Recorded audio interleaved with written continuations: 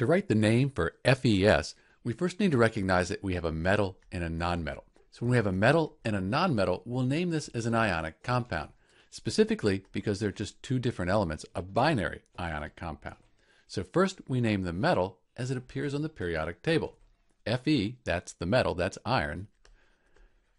And then we name the nonmetal as it appears on the periodic table.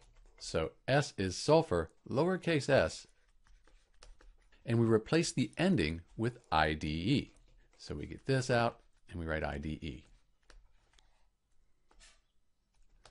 So at this point we have iron sulfide. But iron, that's a transition metal. It can have a different charge depending on what it's bonded to. Here it's bonded to the sulfur.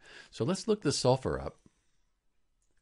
And sulfur, right here, sulfur has a 2- ionic charge. So let's put that up, 2-. That means the iron has to be 2+. And in the name, we put the Roman numeral 2 for this 2+ here and put parentheses around it. So the name for FeS is iron 2 sulfide. You might also see this as ferrous sulfide. That's the older name where ferrous is the iron 2 ion. So the official name for FeS is iron 2 sulfide. This is Dr. B, and thanks for watching.